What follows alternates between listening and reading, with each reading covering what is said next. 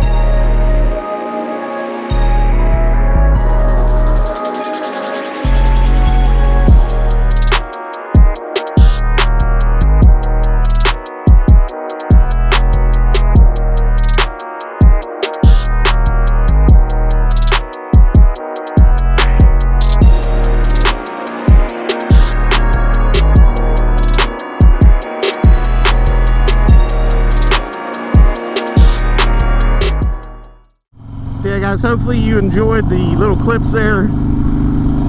Yeah, it's been a wild ride so far, and as always guys, if you like that kind of content, hit like, hit subscribe, woo! Comment, let me know what you think, and let me know what you think, like what's your favorite videos. Is it the wheelie stuff? Is it the install stuff? Motovlogs? You know, let me know in the comments below. Let me know how I'm doing, how's video quality.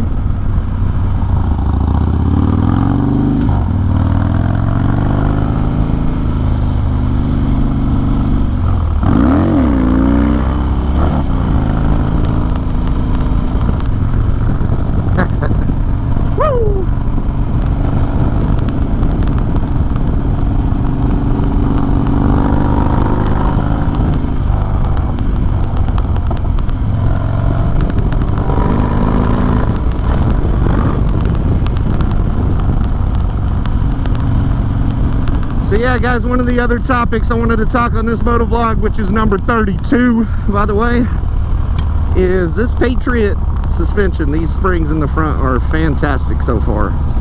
Couldn't be happier. And like I said on my install video, the preload adjusters from Speed Merchant, I haven't messed with them much. I have them set up on the lowest setting, so there's like none in there, and the dive on the front end, because I wanted to get a feel of the springs first by themselves before I started, you know, preloading them or anything like that. But the springs themselves, man, they don't dive at all. Here, I'll give you an example, maybe I can, but yeah, there's a little there, but nowhere near is what it is on the factory spring setup, which is insane. And the tracker die plus 2 dampeners, man, they're perfect, man. Why would you get extended tubes unless you just wanted the, you know, colored tubes? Them damn things are like $500–600 when you could get the tracker die dampeners for $80 and $90, I believe. So yeah, that's a no-brainer there. But what I wanted to kind of show with the suspension setup with the suspension setup on the dyno was that, you know, it doesn't take a crap ton of money to have a better than stock suspension. This is a very budget setup. God, so bumpy down here and busy. God,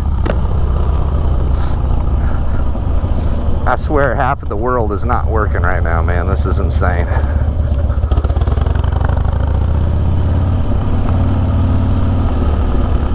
But yeah, so the thing I wanted to show with the Dyna is that you don't have to have a bunch of money to make one of these bikes perform. It takes a lot to reach the level of, you know, outriding the suspension. But I feel like I was pretty much there. A lot of people don't know that all my wheelies and everything was done on a stock suspension front end. Never blew a fork seal, nothing like that. God, there's a huge tree right there. Man, that's busy down here. I swear it's from people not working because of COVID.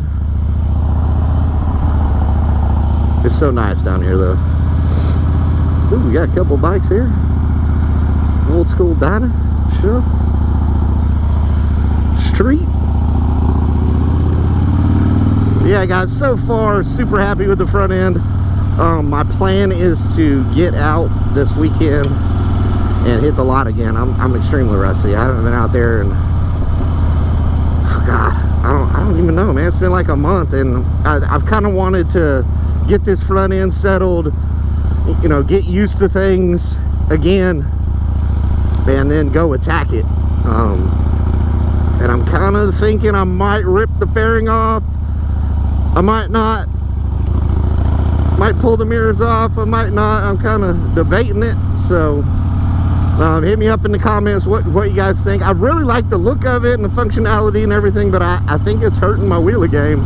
May just be in my head. May just need to go out there and start practicing more. So, but I think that's going to be it for this one, guys. Moto vlog number 32. I appreciate the support. Let's see if we can.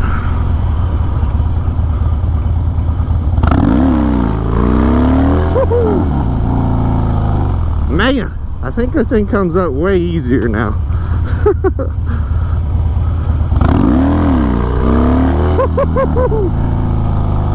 Yeah.